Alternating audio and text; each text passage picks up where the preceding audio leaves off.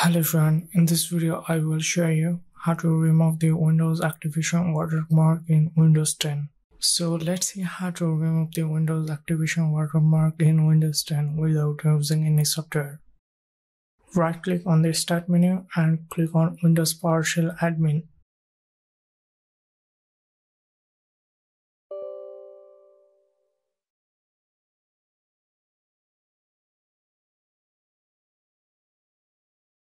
Now type the following command and press enter.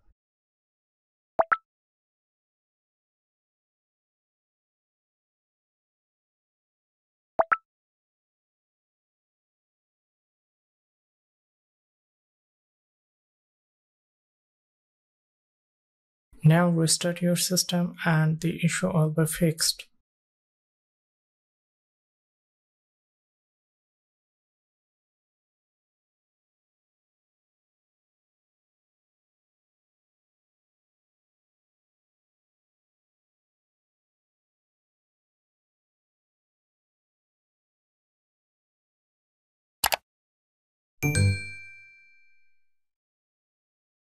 After restarting, Activate Windows watermark is gone.